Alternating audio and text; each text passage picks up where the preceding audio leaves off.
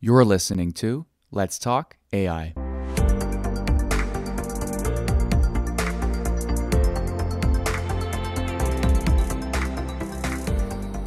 Good day. I'm Harold Godwin, Managing Director for Waterloo AI. Welcome to Let's Talk AI. I'll be your host. Today's guest we are honored to have Chris Eliasmith. Chris is the professor in the Department of Philosophy, also in the Department of Systems Design Engineering, and cross-appointed to the School of Computer Science here at UW. Chris is the founding director of the Center for Theoretical Neuroscience. Chris also holds a Tier 1 Canada Research Chair in Theoretical Neuroscience. So, Chris, welcome. Thanks, Harold. Great to be here. Awesome. This is a real honor for us today. So, big words, neuroscience, brain modeling, artificial intelligence. How did this all start for you? If you could rewind the tape here and go back and tell us the journey. Sure. I mean, I can go back all the way to being 8 years old and sitting in a mall with my grandpa, actually. I remember being with him and just sitting there and him making comments about what he thought different people were thinking or what they believed or, why they were doing the things that they were doing. And he kind of got me hooked on just the mysteries of human behavior. And that's essentially something that stuck with me forever. It's still driving my, daily life, essentially, and all my research at the University of Waterloo. And, that took a while to develop. So, I was interested in science and things, math, loved it all through high school, and went into systems design engineering here at Waterloo. In fact, back in '89 is when I started. Halfway through my degree, I got a lot more interested in psychology than engineering, in fact, and took a lot of psychology and philosophy courses, and eventually switched into doing a master's in philosophy, also here at the University of Waterloo. And at the end of that philosophy degree, I decided to keep looking at how the mind worked and took a very theoretical perspective, one that was, driven a lot by philosophy. So I went to Washington University in St. Louis, and they had a cool program there called Philosophy, Neuroscience, and Psychology. It's kind of mixed all the stuff that I liked. While I was there, I started working with a physicist named Charlie Anderson, trying to build mathematical models of how the mind worked. And that really kind of brought my philosophy and engineering interests together. And after I graduated from there, I stayed there for a year to do a postdoc in the McDonald Center for Higher Brain Function, wrote a book with Charlie Anderson, published it, and then was lucky enough to get a job back here in the philosophy department. So that's kind of the cycle. Okay. So long path, but, so what is, breaking this down, what is neuroscience and how does it relate to, fast forwarding to where we are now in the field of AI? Yeah, that's an excellent question. And in fact, this term theoretical neuroscience is one that was invented while I was kind of on my trajectory that I just described. Originally, neuroscience was the study of brains and neurons and how they work in biological systems to give rise to the wide variety of behavior that we see. And a lot of the studies, of course, are done in animals because we can do experiments with animals that we wouldn't do with people. But of course, it includes all animals. So we have neurons in our brains, just like mice do. And there's a lot of similarity in how they function. So neuroscience is really the study, typically empirical, experimental study of how those neurons work and doing lots of experiments to try to figure that out. Theoretical neuroscience comes to that experimental study with some mathematical tools that a lot of experimentalists in neuroscience don't typically have. And so we try to quantify all of the behavior that we see in neurons. And I like to often set this up for people by comparing it to experimental and theoretical physics, because that's a little bit more familiar, right? Where you've got a bunch of physicists who do a lot of experimental work. They try to understand how materials work. They make observations about the universe and so on. And then you have theorists who try to come up with theories where you can write down the math to describe how all of those different observations fit together in some way. And so the same is true in neuroscience. A little bit to a lesser degree. It's a little bit more immature, but same kind of thing where you have a lot of experimental data. And then you have a few people doing theoretical neuroscience like I do, where we try to come up with theories and write down mathematical models and explain what are the computations and processes going on inside brains that result in all this behavior. So the connection from there to AI is probably reasonably straightforward, right? Where in AI, what you're trying to do is develop and understand mechanisms, write computer code, again, sort of give mathematical descriptions of some system that does something intelligent. And of course, starting with human intelligence or any kind of animal intelligence is a great place when we're trying to build machines with that same kind of intelligence. Okay, so this kind of leads us into this topic of neural networks. I guess that was a term that came out of it. So take us a little bit on that journey, and then what's the difference between neural networks and convoluted neural networks? Yeah, for sure. So neural networks is one of the ways that people do AI. Definitely my preferred way, and it's the way that actually relates most closely to how brains work in neuroscience. So if you go back to the 70s, there were kind of two ways that people were doing AI. One was essentially writing computer programs where they looked a lot like linguistic expressions to describe some complicated behavior, like playing chess. And another way that people would do it is by taking a bunch of nodes, which were kind of like neurons, but not really, but sort of a bunch of nodes, put them in a network, connect them all up, and then get them to do interesting functions. Uh, Typically not playing chess at the time. It was more things like, recognizing images or trying to recognize words in a sentence in a stream of audio. Um, and, for a long time, there was kind of a battle between this symbol-like way of doing things and this neural network way of doing things. As people might know, in recent times, the neural network approach has really dominated, right, and come to be able to build the best chess playing machines in the world, the best Go playing machines in the world, the best language processors in the world. But for a long time, people didn't really expect that necessarily to happen. Those, of course, doing neural networks wanted it to, and those who have been building brain models, like I have, immediately see the connection between the neural network approach to AI and the kinds of mechanisms that we find in biological systems, because those are also a bunch of nodes connected together that are able to perform all the functions that humans can perform. So, so that's kind of the connection between neural networks and neuroscience and how it's different from other ways of doing AI. And when you go to specific types of neural networks, like convolutional neural networks that you mentioned, that's really just one particular way of structuring a neural network. The reason it's interesting to bring that example up is because that type of neural network, which is really the best way we have of processing images right now with machines, is based on how the structures that you see in the visual system in the brain. So when you look at the brain and you look at the kinds of computations that are being done, you'll notice that in early visual areas, it looks like you're doing the same computation over and over and over on different parts of the image. And that's exactly what convolutional neural networks do. And so seeing the brain perform that kind of computation and then turning it into a machine that does a similar type of computation was really ended up being a breakthrough in our ability to process images, right? And it's still the state of the art for all image processing, as well as a lot of audio processing, as well as video processing, and on and on. Okay, so some of the, data is the gold, as I call it, that we're feeding into all these models. Data is numbers, images, a lot of the different perspectives that way. You talk about being able to analyze in an analytical approach. Lately, we've seen an insurgence or growth of more of the creative thing, the Dalis of the world that are doing now the artistic blends and things like that. So what's your take on the whole analytical versus creative path that are exploding around us? I mean, all of these networks that are running are analytic in some sense. You can write down equations that describe how these models are functioning.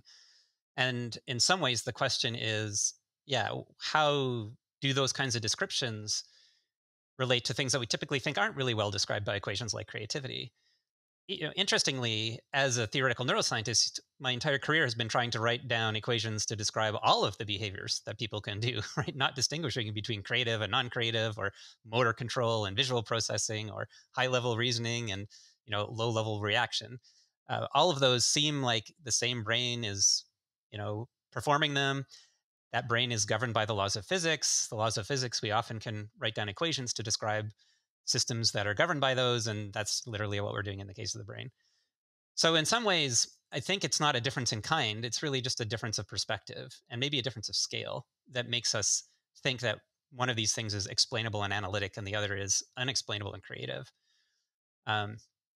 So yeah, ultimately you can understand a lot of what looks like creativity as a kind of sampling, random sampling from distributions of possible future states. And that's essentially what's going on when these networks like DALL-E and even the large language models are generating their responses to questions or trying to, satisfy the request from a user to construct a robot riding on a bunny rabbit in the moon or whatever, random thing we happen to say to them. So in some ways, I still think of all of this as being sort of understandable and describable by equations. It's just how surprising it is or isn't seems to be what drives people's interest and excitement and concern sometimes about exactly where these systems are headed. So there's a lot of demand for AI literacy. Companies trying to put their head around, what is this? How do I do it? They want results tomorrow. They don't want to, go through 5 years of research to get there. I would say your area definitely would be more under foundational AI as opposed to applied. And I hope I'm not overstepping the bounds and categorizing this.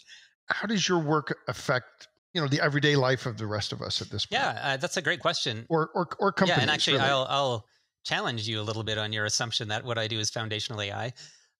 Definitely, we do that, but we have a really beautiful example, in my estimation, which is kind of like convolutional neural networks in the sense that recently we were looking at how brains process information over time, and this is something it's a mystery. It's something that we don't have perfect understanding of by any means.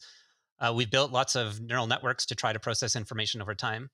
But when we looked at the hippocampus and we sort of saw what was going on in the brain there, we managed to write down a really nice equation that described as fairly simple neural network that we could show was actually optimal at doing representation of temporal data. So anything that's kind of changing over time. And so we found that structure in the hippocampus. We showed that it could predict the spiking activity that you find in rodents when they're doing particular kinds of tasks and so on. And then we said, hey, this is a simple neural network. Why don't we start running it on all the state-of-the-art benchmarks that everyone is, doing in AI right now? And when we started doing that, we started beating them all. So this is a really nice example and fairly rare where you can say somebody was doing work, understanding how the brain worked.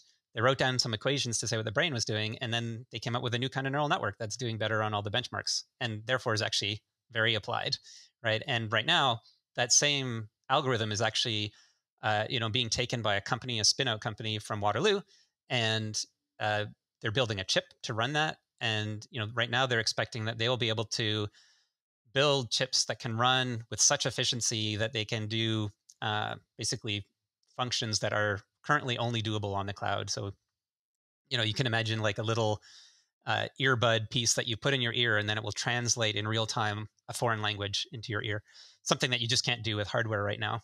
So this combination of a particular algorithm with some hardware, where the hardware itself actually is not that complicated, it really comes down to this algorithm that we discovered by looking at the brain, is going to let us build devices that are smarter, lower power, which is of course great for the planet because it will reduce the amount of carbon footprint to still do all the AI we want. There's really a straight line from some work that was going on in the lab, looking at brains, right to really interesting and sort of critical real world practical applications. Well, that's great. You're closing that gap between foundational and applied. Ultimately, my lab really has two desired outcomes from the research that we're doing. One is like the one that I just described, where go from the brain and build a cool device. The other is when you build models of the brain and understand how they work, of course, there's lots of biological outcomes. Like, does that let us understand different kinds of diseases better? Can we take our brain models, and try a drug on it? Essentially, a hypothetical drug on a hypothetical brain where we're not damaging any people or animals or anything. And really, both of these streams, I think, are fairly natural extensions of the work that goes on. So some is AI, but other is looking at better understanding the medical properties of brain. Wow, that's a fascinating fork in the road, if you want to call it that. So I'm going to go back to an area that we did quite a popular event with you about 1.5 years, 2 years ago on spiking neural networks. And if you could just give us again a synopsis, what is that all about? And is that passe, or where are we at with that kind of thing today? Because I did have a company reach out to me probably 6 months ago looking for that. And I think it was probably aligned with what you've talked about. They just wanted to do things faster. Right. Yeah, that's an interesting arc and story behind spiking neural networks. So yeah, let's so backing up a little bit, we were comparing brains to artificial neural networks. One of the big ways that they're different is that most of the information in a biological brain, especially at the level of our brain, is transmitted using very short action potentials or voltage changes, which are often called spikes. So they're very, very brief. They're less than a millisecond long. And then there's many milliseconds in between them, like hundreds or thousands, before you see another one. And so that information is transmitted in this really bursty manner throughout our brains. In artificial neural networks, that's definitely not the case, where typically what you do is at every moment in time, you send a like 32-bit number. And so you have a lot of information constantly flowing through all of these networks. Whereas in the spiking neural network, you kind of have a 1 or a 0 that just shows up every once in a while. So when you see that difference, you can wonder, like, what are the practical implications of that?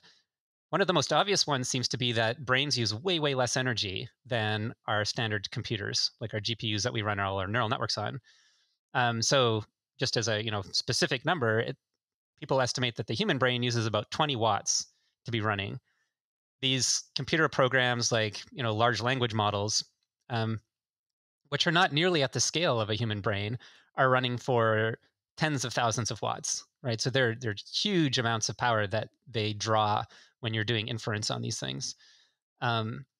So I mean, that might be a little bit unfair. So they use the most power when they're being trained, but even when they're doing inference, so that's when they're just kind of like running online to answer a question, they're still using hundreds of watts, right? And so they also can't do what people can do. So they're not as functional, but they're using 10 to 100x to 1,000x more power.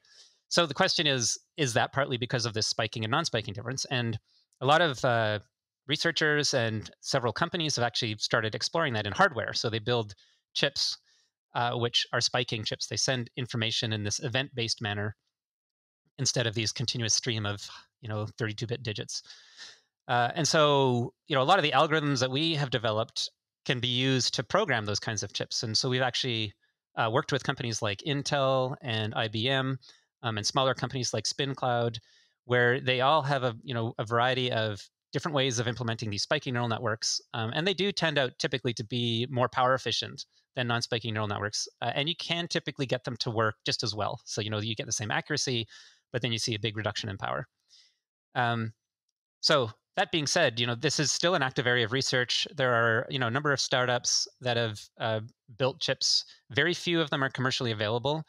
They're also typically on very small scales, right? Unlike massive LLMs and these huge GPU farms that people are using to do a lot of AI. And so figuring out exactly where they are commercially interesting has been tricky. And for this reason, Intel has never released their neuromorphic chip, and they're still developing it. So yeah, so spiking neural networks is in this interesting category where it seems clear that there is some benefit to be had by mimicking this property of brains, that is transmitting and computing with spikes. But it's not sort of commercially mature enough to actually have made a really big impact in the world yet. But maybe as we become more and more sensitive to energy use for our AI models, it will become more and more important for people to be developing these kinds of models. The last thing I will mention about spiking neural networks is they are also better at typically real-time processing. So you said that a company came to you because they were interested in things to go faster. And again, often if you're trying to process streaming data, so you're like constantly getting the data all the time and you want to react as quickly as possible, and you don't want to send tons of information around all the time, or you can't because you have bottlenecks of various sorts, then again, it seems like spiking neural networks are often at a bit of an advantage. They can react quicker than you would otherwise be able to react to real-time data using computers of the standard variety that you tend to find nowadays. So yeah, there are a couple of different sort of features of spiking neural networks which people are continuing to explore. And I still am really interested in them. We use this kind of neuromorphic hardware, it's often called the spiking hardware, in some of our research. And yeah, we build robots that run with neuromorphic hardware and so on and so forth. But it's not quite at the stage that things like convolutional neural networks are as far as everyday impact. Earlier, you talked about that leap from foundational to applied. Is that more in the convolutional neural network approach? You said that it was a rapid reduction in processing and more efficient. So convolutional neural networks have definitely made that leap. So and this other algorithm I talked about for processing temporal information, so that's called the Legendre Memory Unit, or LMU. So that LMU thing is in the process of making that leap, I would say. It actually is sort of commercially deployed now, so people are using it, in commercial, but it's not nowhere near as sort of mature as something like convolutional neural networks. But both of those are ahead of where spiking neural networks are right now. Okay, so you've given us an insight from the past, up to speed where we are now. What's ahead? Give us a little bit of a look ahead from your eyes, your perspective. Where do you see things going? Yes, prediction is always hard, especially about the future. I am very uncertain, I will say. I'm not as I guess concerned for our existence as many in the current popular blogosphere and so on seem to be. I don't think that the models that we are using now are going to take over the world or spell the end of humankind. Nevertheless, they are extremely impressive, and they are going to continue growing in power and impressiveness as engineers and others keep building them bigger and bigger, and as we continue to scale up the amount of compute that we have available for AI. Um, so in some ways, that's kind of the boring prediction. Is like it's more of the same, and we're going to see, continued improvements, etc. I think the kind of thing that will maybe be more surprising is when these things start showing up in robots and it's sort of in the home, and in ways where right now we just aren't used to interacting in a daily basis with any other kind of even vaguely intelligent creature in our physical environment. So people have Roombas and things, but they're not really that intelligent. But it doesn't seem unlikely that there are going to be lots of techniques where people are going to figure out how to take what we typically see online, these large language models and so on, and start getting that kind of behavior in. There's many different strategies you could use to do this, but to get that into robots and things that are in our physical environment. And I think that will cause a lot of similar kind of hand wringing potentially that we've seen as these models have seemed to get intelligent in ways that have also surprised us in the language domain. So I think that's interesting, something to look for. It definitely has significant potential implications for things like jobs, same way that the large language models do. And I'm not sure if many people are thinking about that right now, but it's something that I'm guessing in my lifetime will show up in sort of the same way that this large language model stuff has. I don't think there's any particular limitation on how intelligent these systems can get. It's not clear to me what's going to be hard and what's going to be easy. Those are the kinds of things that, if you could predict, you'd be really rich because you'd know exactly where to spend your money, what companies to bet on, and so on. But also, they're absolutely the most difficult things to try to figure out for all kinds of reasons. So yeah, I don't know if that's much of a satisfactory kind of answer, but No, that's fine. And if I come back to just your research, is there something in the near term that you're focused on to get that breakthrough? Yeah. Well, so actually, yeah, that's a fairly different question. So when we're looking at work in my lab, we're typically trying to understand cognition as a biological process, right? So we're not really trying to build a company or a big large language model. Those things aren't irrelevant because they're doing some of the same functions that we're interested in. But we've been developing techniques which are more on the foundational AI side, as you were sort of hinting at before. So we've been developing new methods for taking kind of any statistical problem and putting it into a neural network in a very systematic way, seeing how that maps onto the kinds of neural activity that you find in the brains of many different animals as well as people. So really kind of going back to sort of first principles and seeing, can we put together integrated, complicated models of biological systems that do the things that biological systems do well that still our AI doesn't do well, right? And that, people, of course, are much better at solving novel problems than an AI, right? We can put people into an environment where they haven't been trained for millions and millions and millions of samples, and people can handle that, right? So they can kind of learn on the fly, right? Most of these language models, they're fixed, and then you interact with them. And if their data gets out of date, then they just tell you things that are 2 years old. But of course, people are constantly updating their information. They're constantly adapting to their environment. They're learning new skills. They have a level of robustness and ability to solve problems that are just way, way beyond what we can still do with AI. And so that's kind of the realm of sort of biological skill that my lab is really focused in and interested in. Whether or not we'll come up with some big breakthrough that lets us understand that to a point where it can then be put into machines, I don't know. Whether, exactly what the path for doing that would look like, I think you want to be careful. There's definitely ethical concerns and considerations when you start trying to build something and releasing it into the world and letting it solve arbitrary problems and learning whatever it wants and all this kind of stuff. Obviously, you want to be a bit careful about doing that kind of thing. But yeah, really, we're at the point of trying to get all of the sort of foundational theory down, understand how you can build big, complicated integrated systems, how you can amalgamate the information we have about how brains work with our theoretical understanding of neural networks and statistics and high dimensional vector spaces. And yeah, there's just kind of so much going on that it's, I would say, very difficult to predict exactly what's going to be coming out of that. But lots of interesting and cool things have come out in the last 20 years. So it'll probably be something interesting and cool. That's maybe the extent of my prediction. Well, that's great. Thank you so much. This has been a wonderful insight into neuroscience, AI, and where you're doing it with your lab and brain work there. So thanks again today for participating here on Let's Talk AI. Thanks, Harold. It's been a lot of fun.